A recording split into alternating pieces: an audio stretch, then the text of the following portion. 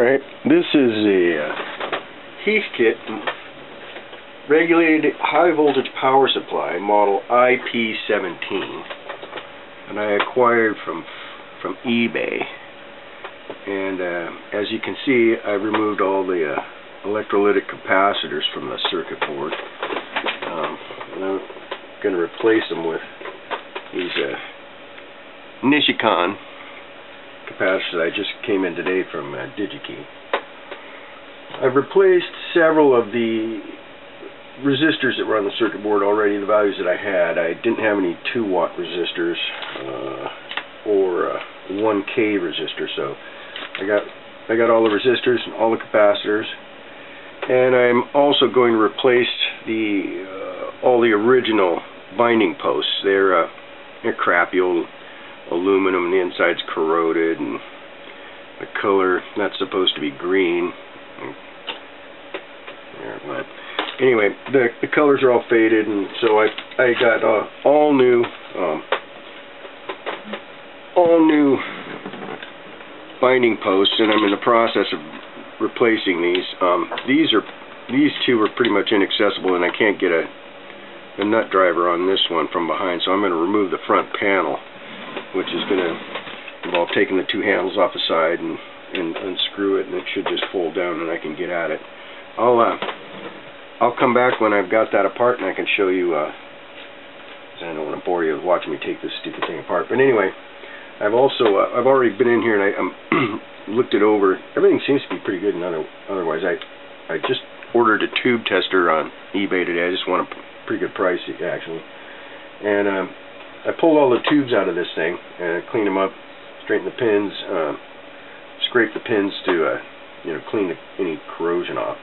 And once I get this recapped, put all the resistors back in, get the binding posts replaced, and I'll fire it up and do an alignment on it and see if it needs any adjustments to zero it out or whatever, and we'll see how it performs. All right. Thanks. Okay, we got the front panel disconnected here and laid down. I pulled all the old, rotten, tired, sad binding posts. Put all new binding posts in. The little metal brackets that they came with it originally from Heathkit don't fit over the binding post ends I got, so I put some new. I soldered new end connectors. These are round connectors, and these are the taps for the filament voltage 12.6 and 6.3.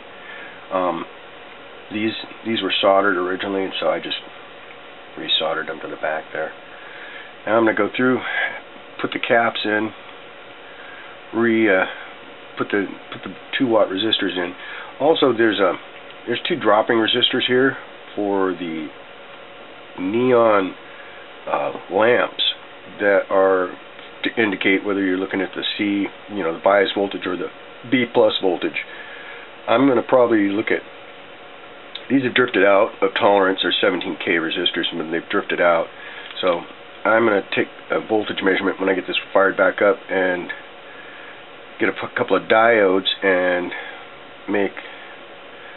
replace the neon lamps with a red and orange LED so the colors will match. And I'm also probably going to put in a little, either a blue or green LED for power on indicator, as this does not have any power on indicator, and I've had issues with leaving things on that don't have a power indicator light on them. So I'll probably add that mod here shortly, and I'll just run that off the 110. Alright, I'll be back.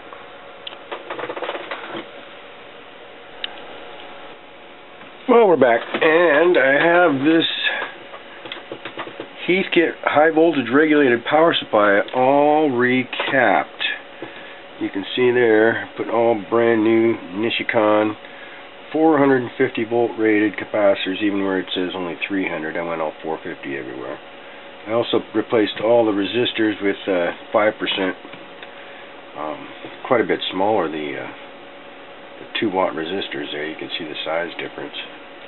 These are also 2 watt from circa 1963 or so. And also put all new binding posts on the front. Painted this side rail. It was pretty scuffed up. I'm probably going to do the same to this one. It's not as bad, but you have to take all these screws out, and then this little rail just comes off, and you can paint it separately. I also removed this when I was taking the front panel off. This is an aluminum bezel that fits around, and it was kind of crusty, so I gave it a coat of black.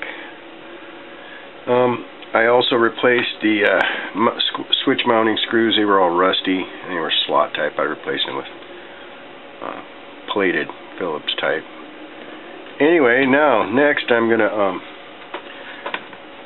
plug this thing in and put the tubes back in it first, of course, and plug this thing in and see if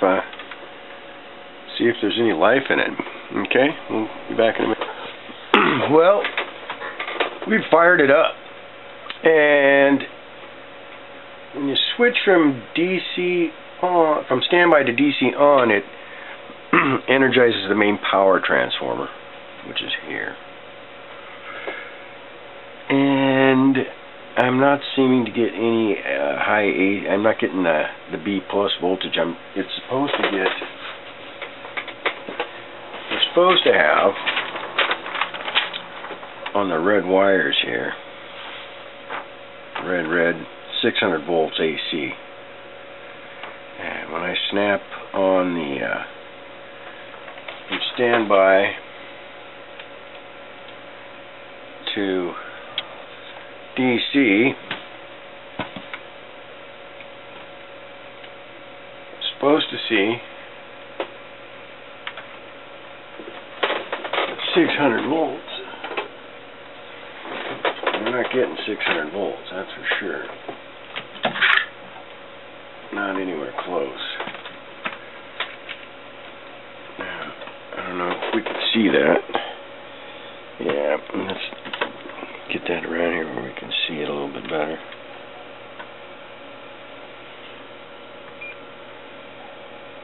Alright, I'm sitting at 120 volts, and when I snap it on, the dim bulb goes pretty good.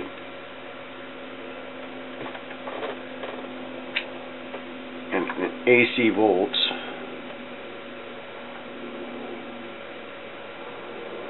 113, 112, and it drops. Should be 600. So something's either dragging it way down or the transformer's shot. So I've got some checking to do, and also I noticed that these voltage regulator tubes, the OA2s, B1 and B2, are supposed to glow a kind of a powder blue glow when they're working right. They're cold as ice and no glow. All the other tubes, you can see the cathode heater, excuse me, not the cathode, but the heater glowing a nice orange in the 6L6s, and also in the 6X4 and the 6BH6. Those are all seem to be glowing. I don't have a tube tester. I just bought one today on eBay and haven't arrived yet. I don't even know if it works. Much as anything you get on eBay, it may or may not work when you get it. I can do some work on it. Some things will never work. Anyway, so there we are.